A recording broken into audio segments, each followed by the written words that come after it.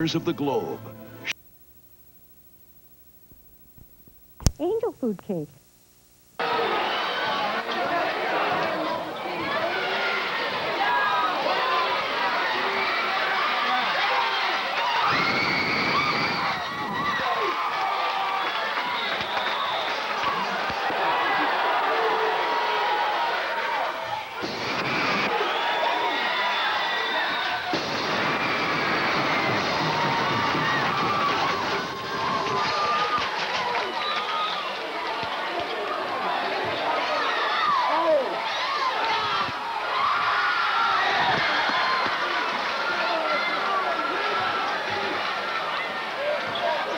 To 50.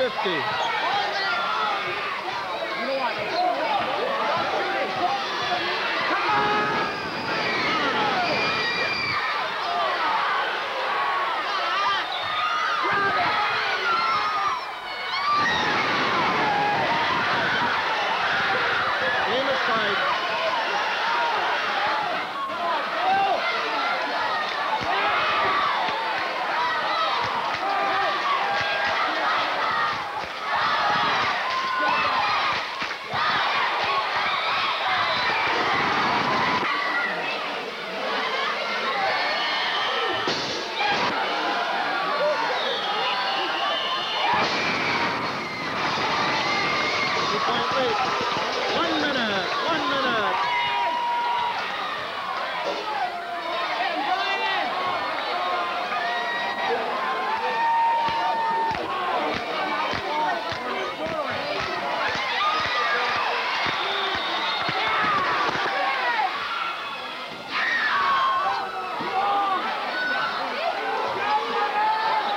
Inside 40 seconds.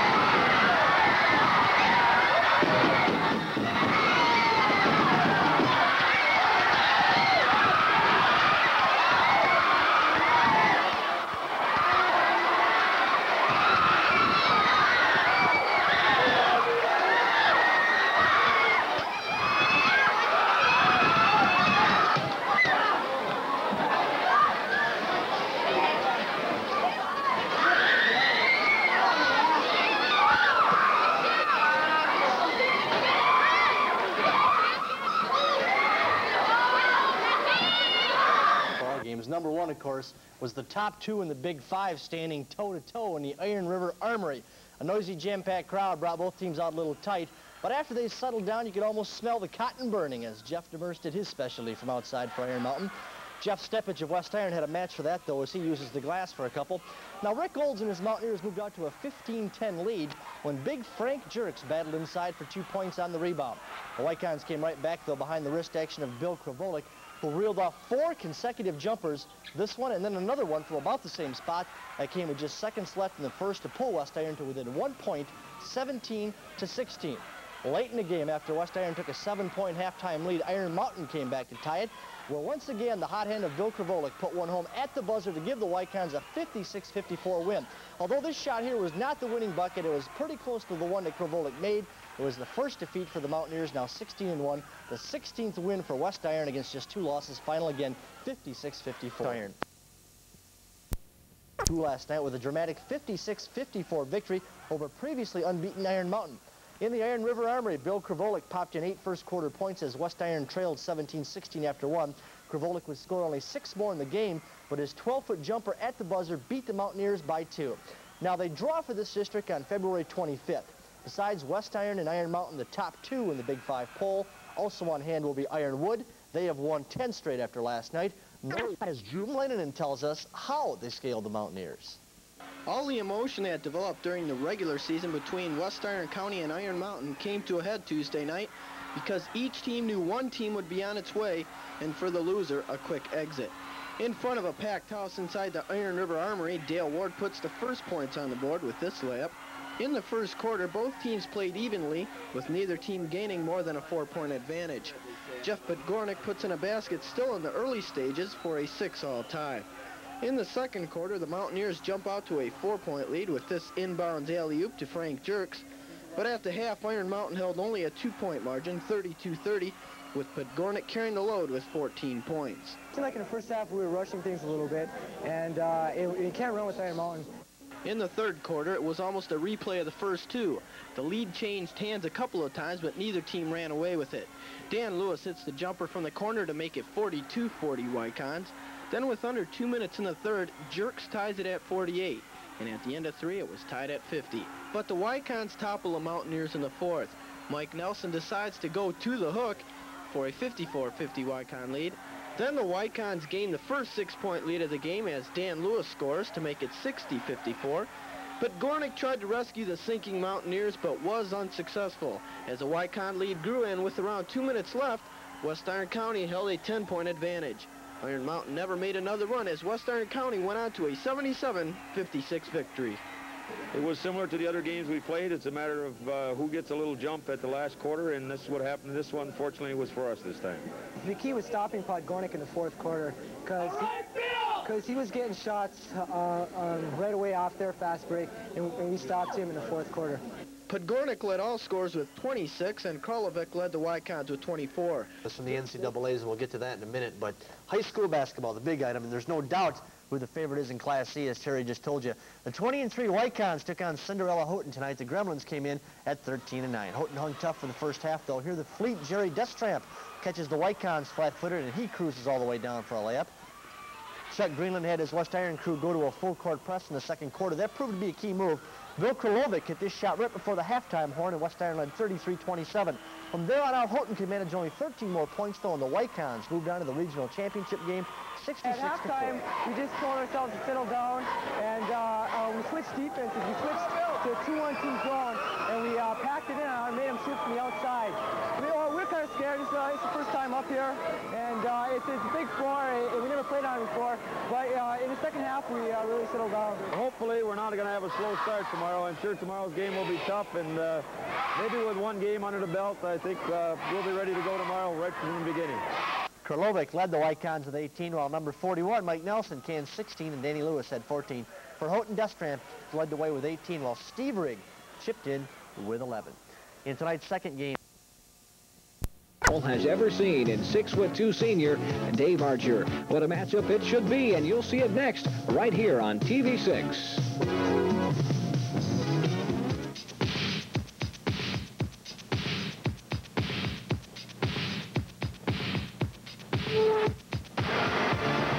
Live from the C.B. Hedgecock Fieldhouse on the campus of Northern Michigan University in Marquette, this is Class C, Michigan High School Regional Championship Basketball.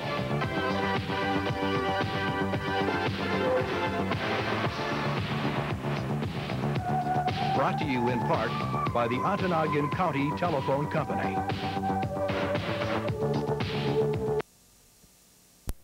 Coach Chuck Greenland. Number 10, Tony Brunelli. 12, Matt Sherman. For the Wykons, number 14, 5'11" junior, Brian Lewis. For the Emeralds, number 31, 6'3", senior, Ed Clement. For the Wykons, number 40, 6'6", sophomore, Michael Nelson. For Manistique, number 33, 6'1", junior, Bob Brandstrom. For the Wykons, number 42, 5'9", junior, Jeff Shepik. For Manistique, number 45, 6'3", senior, 6'3", sophomore Daryl Luzon. For the Wykons, number 44, 5'8", senior Bill Krelovic. For Manistique, number 55, 6'2", senior David Archer. And for the Wykons, number 50, 6'1", senior Dan Lewis. The officials for the first game, Jerry. But right now, West Iron puts out their big man, 6'6", Michael Nelson, against Ed Clement of Manistique. The ball is up, and we're underway. Bill Krelovic gets things in gear for the Wykons right out the bat. Air ball right off the bat for the Wykons, though, however, by Jeff Shepik. Chris Gagne is the point guard for Manistique. He'll do most of the ball handling for the Emeralds in this contest. Now the Emeralds looking at Clement from the corner. Can't find it, but Archer's there. He's got the board and buckets. Well, already we hear from Dave Archer. It looks like they came out on a box and one on him. And they're really going to emphasize not letting him get the points, but he still managed to anyway. Well, teams have tried everything this year to stop him, double team, triple team sometimes, but he still somehow, like you say, finds the hole. West Iron now, some good power rebounding, but Archer comes up with the loose ball. And the Emeralds control with a 2-point lead just underway here in this Class C regional game between the Manistique Emeralds and the West Iron County Wykons, two teams that deservingly belong in this final game. Krelovic pulls down the board, and Lewis brings it up past midcourt for the Wykons, working out to the right side. And they'll slow things up here. Krelovic, he likes to pop it from that 20-foot mark. Yeah, he sure does, and he's a super shooter, and as of late, he's been extremely hot. Against Iron Mountain, he was 9 for 9 from the field. Now looky there, Bob Brandstrom at 6'1", ties up 6'6" Mike Nelson, and we got a jump ball. Manistique playing the defensive tip. And Lewis controls for the Wykons. Fake, shot, off the glass and in. It's a tie game. Well, that's nice body control by Dan Lewis. It was good, actually good defense by Manistique, but Dan managed to shoot a foul away, kind of leaning to his left, and he still converted it. Body control is the name of the game. Of course, at 18 of 19 free throws last night, and there is another one. Make that 19 of 20. He set a record for regional free throws made in one game last night. He'll be going for some more free throw records should he continue at his present rate in this game. Well, it looks like so far Manistique's playing kind of a flattened out 3-2 zone. They're really swarming the ball well, and they look like they've come out ready to play. It worked well for him against Westwood last night. It was kind of like Seb Ruby calls it his own version of a 3-2 defense. Like you say, it swarms and rotates very quickly, and they are swarming the ball. They are really pestering the Wykons at this point, and the Manistique fans respond. Ball gets loose, but they maintain control. Dan Lewis driving the lane. Nelson looked like he may have walked on that play, but they called a foul instead on Gagne. Pressure on Chris Gagne, the ball handler for Manistique. He does a good job of it. Let's see how it works. Loose ball picked up there, of course, by the Wykons as they get the 3-on-2 break going. Krelovic's going to slow things up, don't bring it back to the point. Now he's going to let it rip. Down it goes. Well, very savvy play by Bill Krelovic. He didn't have it originally, kind of backed it out, and then the defense kind of went to sleep on him, and he just simply hit the 18-footer. Very heads-up play. All right, Archer now to Gagne. In traffic. Back cross-court pass over here now. Clement looking. Here today against Sheboygan Catholic. Or check that, just Sheboygan. They were a very highly touted team, I guess, during the regular season. Well, looks like Iron River's just going to go for one shot here. They'll probably get it down to about the 7-second or 8-second mark and look for a shot. There's a man they want to take that shot, and he missed it. But when you miss and you have someone like Brian Lewis to follow, it's really no trouble. Archer at the buzzer lets one fly, hits the board, and that's all we have in the first period. With the score, West Iron 14, Manistique 11.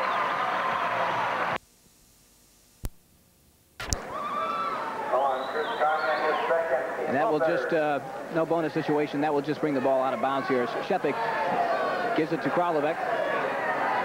Krelovic now working the point back, and will take that shot. That's the one they want him to take, and I can see why. You're exactly right, Dwight. He's an excellent stand-up shooter, and if you don't get a hand up on him, he's going to drill it. Well, he just ate Iron Mountain alive, and that's the reason, the main reason why the Wykons did so well against Iron Mountain. They were unable to shut Krelovic down, the Emeralds are going to have to do the same thing if they are to come out a winner in this ball game. 16-11 is our gap now as the Wykons have suddenly pulled out to a 5-point lead. Just underway here in the second quarter. Inside it goes to Nelson. That hook. He was hammered. And they scored yet this quarter. Downey, he's got some range. No. Somehow didn't find the aim or the range on that one at all. That's not the kind of defense you want to play. No, it sure is. And he let him on the inside of him and went for the ball fake. And of course, that's a sin. Anytime a defender wants to stay down on his feet and not go for the ball fake. And of course, bringing the arm around like that just made it so much more obvious. If you're going to get the ball, you might as well get the ball. I mean, you might, instead of just waving the arm. But that's the way it goes. Sometimes you can't have total control of the situation. Nelson on a hook, no good. And this time Luzon comes back with the rebound. Almost lost it momentarily, and now does on the line. That brings the West Iron crowd alive. Okay, well, let's see exactly what happened here on this one basket.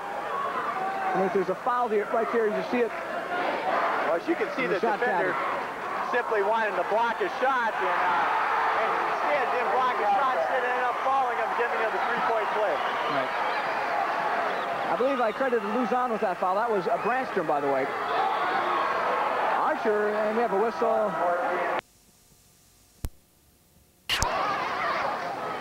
Karlovic now is going to work off the wing and drop it inside there to Dan Lewis. Nice move, and it's in.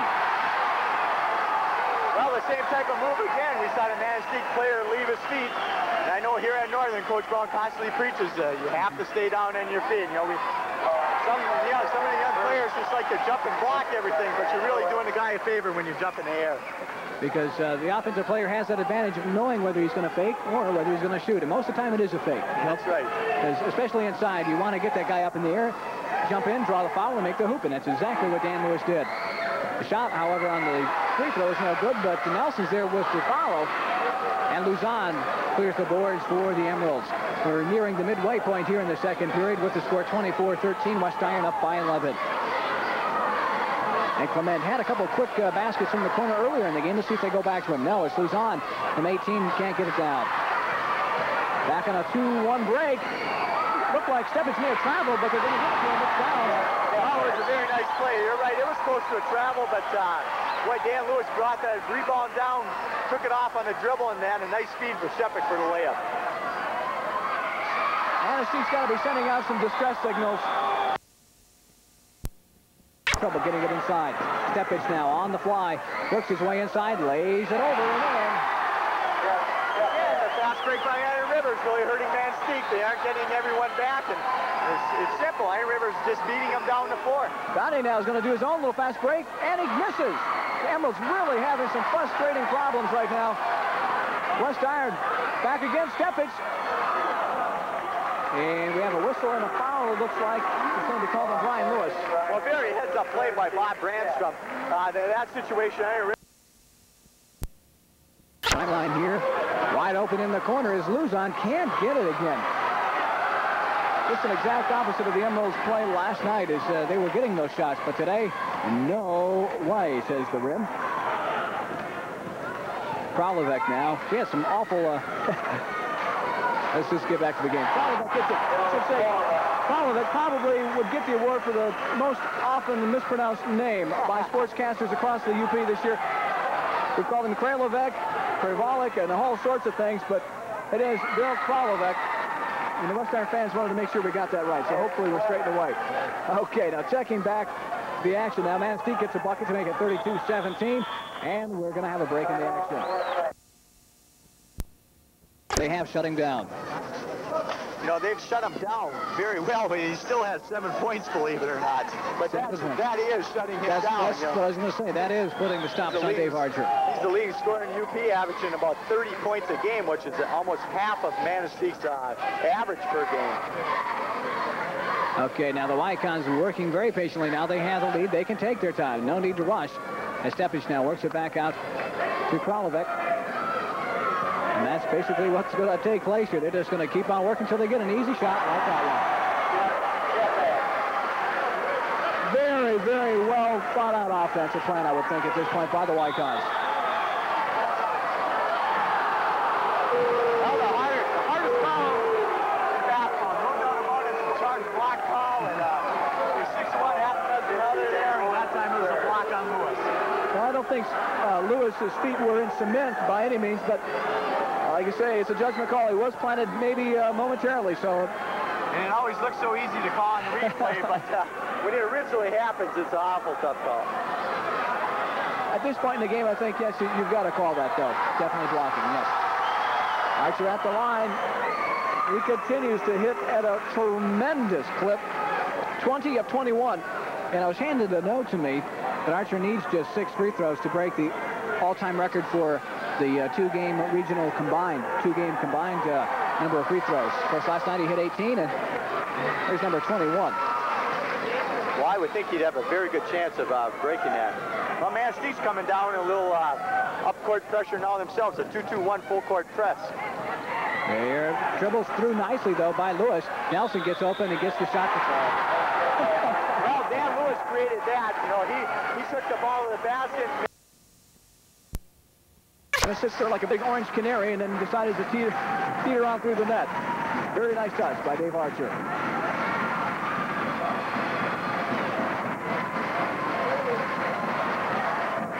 But of course, canaries aren't orange, they're yellow, but I think people realize that. I'm not colorblind. Here we go. What a move, and I can't believe it. Well, things are going well. That's for sure. Everything falls. And right now, the Emeralds are falling at the half, 40-21 at the hands of the Wykons of West Iron County. And with that, we'll take a break and be right back in just a moment. 21 West. Break and be right back in just a moment.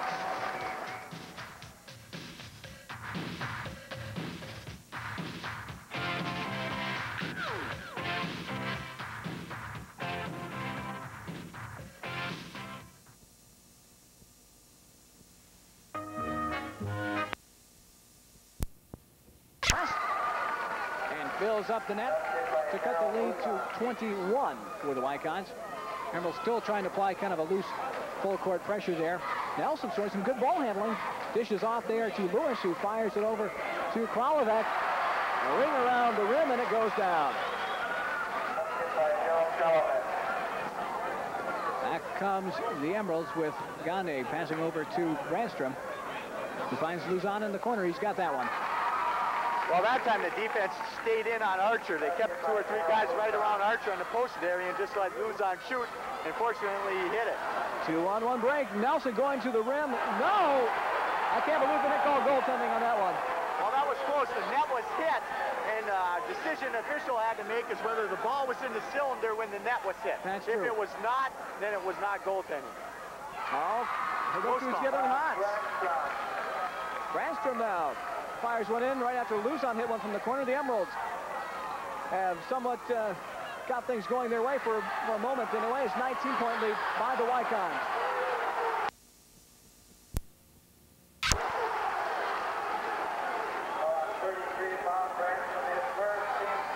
A little bit of a delay call there. I didn't hear the whistle. Of course, with these headphones on, it's hard to hear anything. But we did get a foul called on Brandstrom that time. Well, there's no doubt about Iron River wanting to foul on that.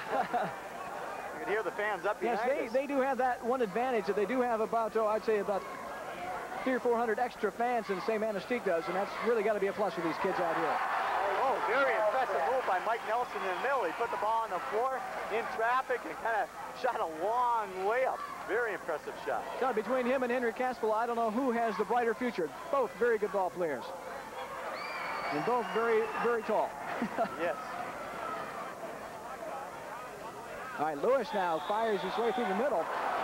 And he got some pressure applied by the Wykons. A little drop kick there by Kralovec.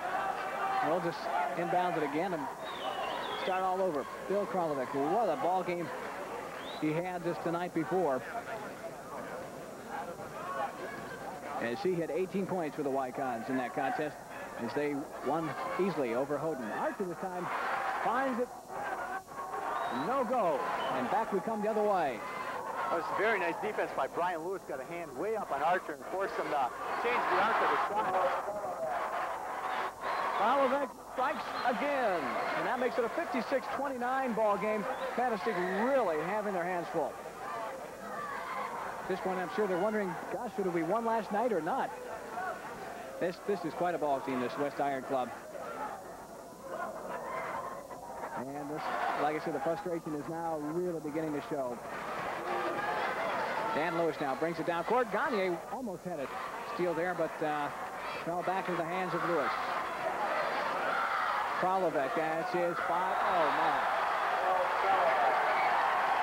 Well, he's deadly. You know, you give him an open shot and don't get your hand up on him, he's going to drill it, and that's what he did there. He may even have a chance for a three-point play. Never seen it. I don't know if we got a shot of that, but he goes through a little procedure before he shoots each free throw. Oh, yeah. Got to get those socks in the right place. I've never seen anything like sweat off the hands. We'll have to say that's unique. Yeah. Anytime now, Bill. Whoops. Okay, we got a break in action. I think he keeps time like that. 1, 2. I think maybe it's a leftover from aerobic dancing class, maybe. I don't. Things like that, but that's definitely different. Quite a ball player, Mr. Bill Kralovec. Oh, we have a correctable error situation. Iron River was not in the 1-and-1 yet, or West Iron was not in the 1-and-1 yet. Okay. So what they do is disallow the free throw. It's a correctable error, and they'll just take the ball out of bounds and play from there. Well, there we go. Back with Lewis getting loose off of Archer, who came out and tried to play some defense up front, but Lewis sidestepped it and got in for an easy basket. How many layups? Beautiful ball fake once again, Dwight. Yeah. Iron River players really ball fake well and get the Manistique players off their feet.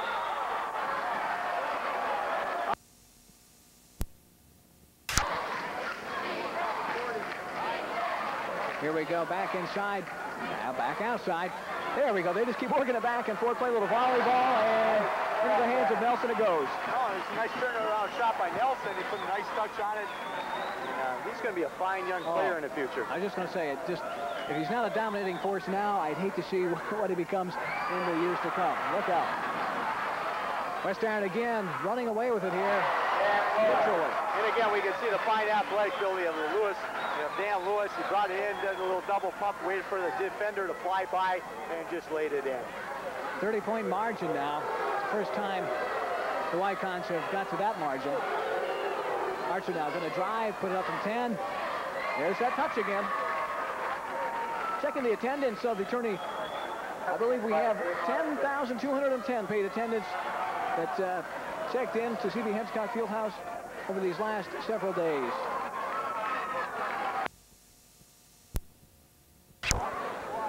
Bill Kralovec, the man with the ritual before every free throw, and it seems to be working. 69-39 our score.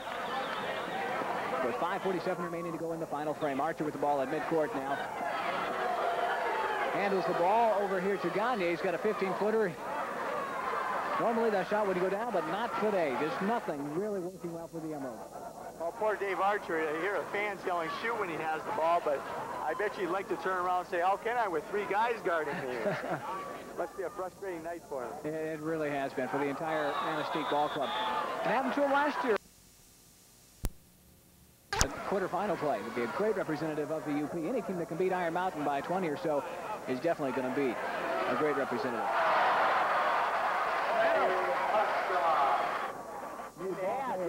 I guess why I'm so impressed with them, too, is that they don't have any one player that they have to rely on. They have a lot of balance in it. And on any given night, you know, any one of them can get hot and contribute.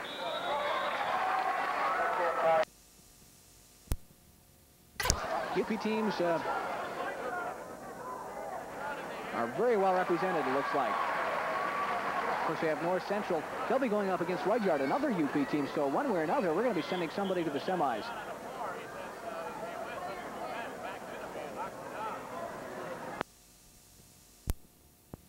Of Manistique Manistique, another Manistique ball player. So John and I, of course, graduated in the same class. I know John very well. But he has seen a record fall with Archer, as we anticipated breaking that record, 29 regional tournament free throws.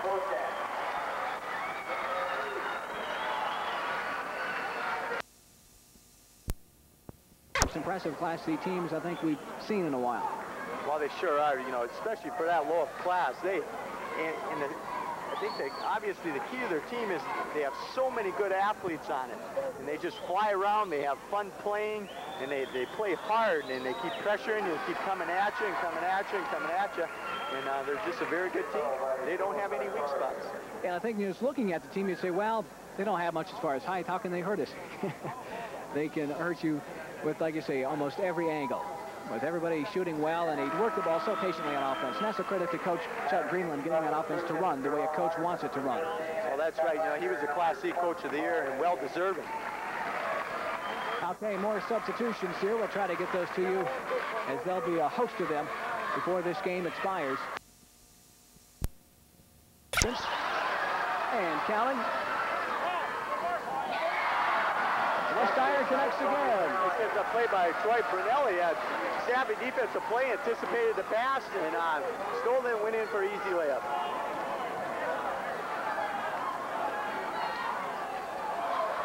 Okay, all right. Hitting the boards hard. Back they come the other way. They just can't get enough of this. 84-51 is our score. We'll get that one.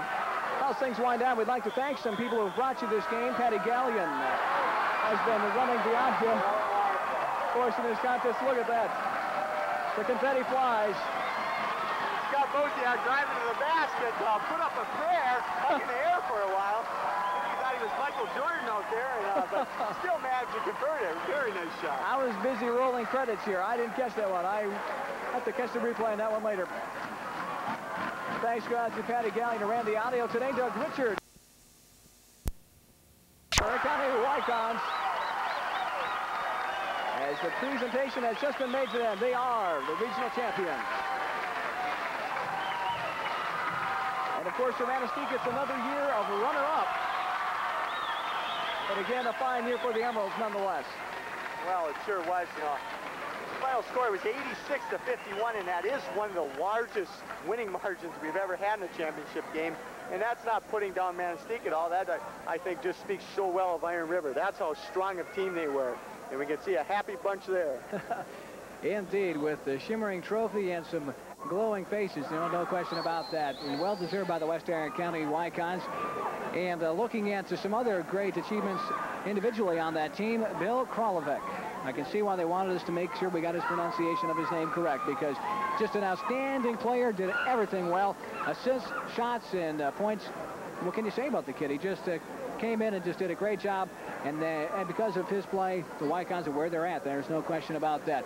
Back with the final wrap-up on today's games, and maybe we'll take a wrap-up on both of them in just a moment.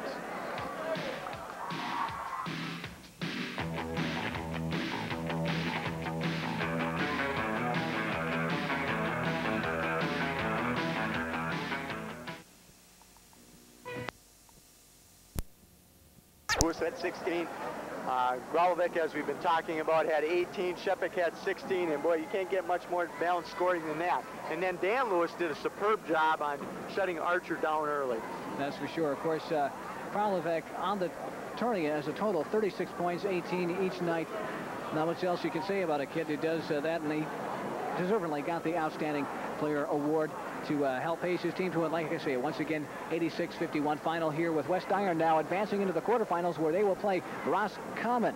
I have not heard a whole lot about them, but of course, West Iron, they keep playing like this. There's a shot they may wind up somewhere down in a place called Chrysler Arena if they keep playing at this pace.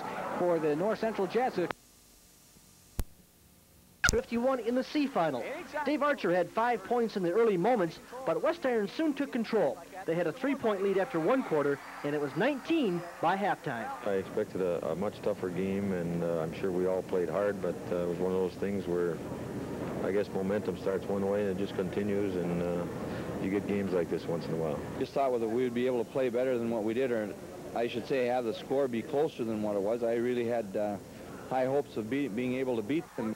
by the Bill Kralovic had 18 today, 36 total in the tournament. He was named Most Valuable Player. Dave Archer, the UP's leading scorer, canned 25 this afternoon for Manistique. Archer is just a fabulous player. Obviously, he's the best player in the UP. Kicked it off. Dave Archer, he's a great player, and so we just tried to hold him down.